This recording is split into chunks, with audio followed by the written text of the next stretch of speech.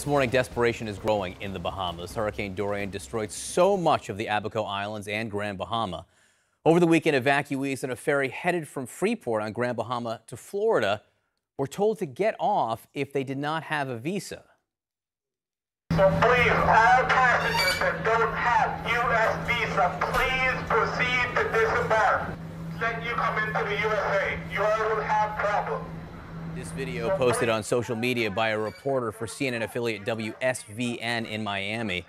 One woman told the reporter as many as 130 people left the ferry, including families with children. Now, on its website, U.S. Customs and Border Protection says visas are not required for Bahamian residents flying to the United States if they also meet other criteria like a passport and no criminal record.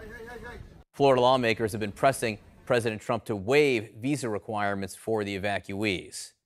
CNN's Patrick Hoffman has been all around Grand Bahama. He traveled by boat to the easternmost point, an area just destroyed and cut off by the storm. And Patrick joins us this morning. Patrick, what did you see? Good morning again, John. And here in Freeport, yes, there's still no power or water, but things are slowly getting better. We are seeing food distributed, water distributed. If you're very patient, you can get gas. But the real sad irony is when you go to some of the hardest hit areas by Dorian, it feels as if the storm just happened. To get to the places still cut off by Hurricane Dorian, we have to go by boat.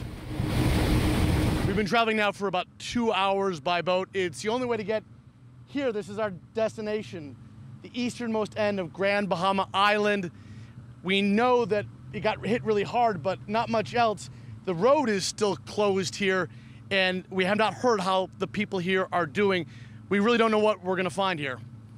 We head from Freeport to McLeanstown, the last settlement on the eastern tip of Grand Bahama.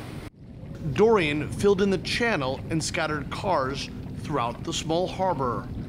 We have to navigate around the submerged vehicles. Yeah, we're going over a car right now. It's a car underwater there. McLean's looks like a war zone, and there are fatalities.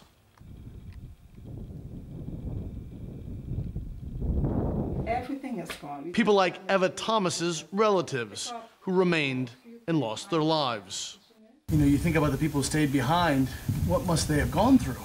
Yeah, and I think about it because I had a nephew, and 3 of his kids died in the storm. And my heart is broken. I say I could imagine the terror that they were faced with before they passed. McLean's has been wiped off the map. It's difficult to conceive the force that could cause this kind of damage. It's just otherworldly to think the winds and the water could bury so much of this town under broken trees, broken houses, and we really don't know what is underneath all of this rubble. It'll probably take weeks or longer to dig out and find out what is buried here. All around us is an eerie quiet.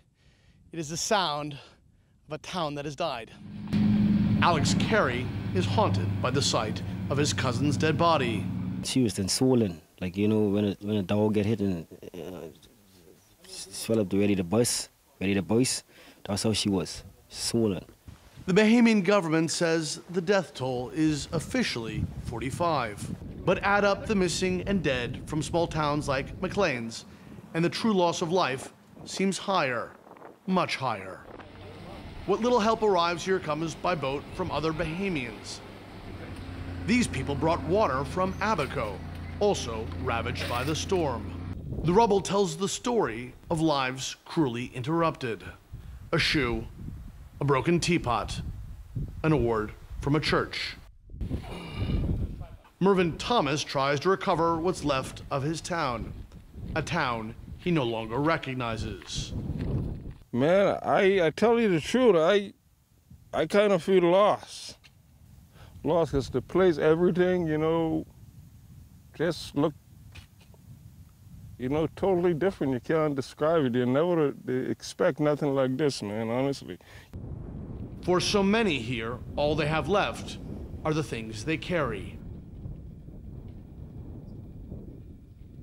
And Patrick Ottman joins us again. And Patrick, you're right. We don't know what's underneath the rubble. We just don't know what's there. We don't know what's happened to dozens, maybe hundreds of people. Not yet. That will become apparent. What we do know is that people are trying to get off those islands and get to the United States. And in some cases, they're being restricted in their travels. They're being told to fly. How is that supposed to work? Well, it doesn't, because there haven't been flights from Freeport to the United States. The only way it could work is if you could get on one of the very few flights. We showed you the airport, you know how it looks, to Nassau, and then from Nassau, go to the U.S. And a couple of days ago, they were letting people take boats and ferries, is what we've been told. And then all of a sudden, they've stopped. So it is a catch-22 that people are caught in right now, John, and people who've already suffered so much. It's the last thing they need right now is to suffer more. Patrick Ottman, as always, thank you so much for your reporting from Grand Bahama. Allison. Just remarkable images, as always, from Patrick.